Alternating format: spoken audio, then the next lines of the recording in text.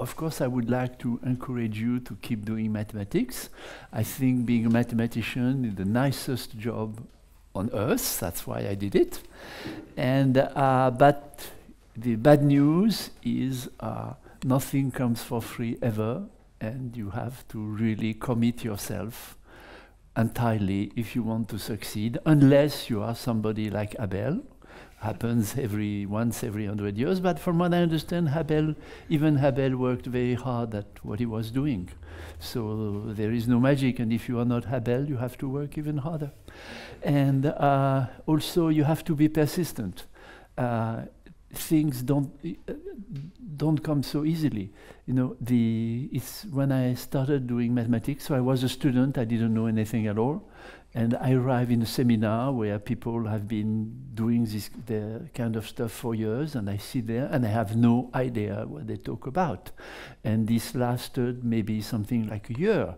And there's no easy solution, because I say, okay, give me papers that I can read, and then I look at the paper, and the introduction, they mention 10 other papers of which I have no idea.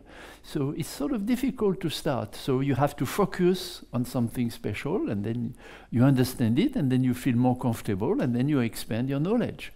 The important thing is, don't get discouraged at the beginning. That's because that's a part where you are the more fragile. Once you have started achieving something somewhere, however small, it gives you courage and energy.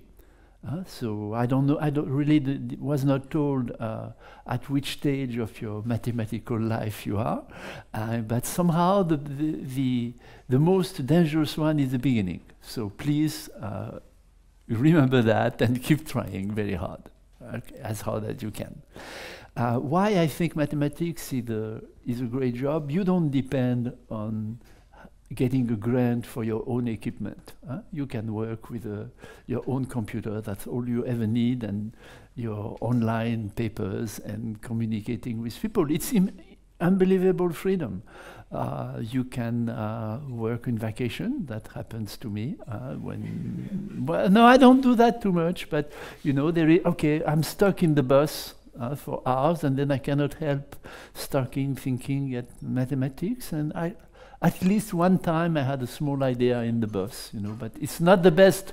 I don't encourage you to take the bus to have ideas. You are better in your office, but if you cannot do anything else. Okay, so I hope many of you will succeed, or at least there are various ways of succeeding. The most important is being happy with yourself and earning a good living, a decent living at least.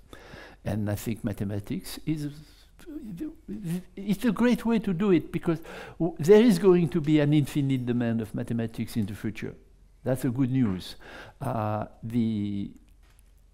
Mathematics which are for the honor of human mind, like number theory was great before, it's still great now, but now there is this huge demand on analyzing, getting information out of big sets of data, you know. And I was lucky somehow that I did some work on concepts which became much more important later than they were when I studied them, exactly because the high-dimensional things are important in application.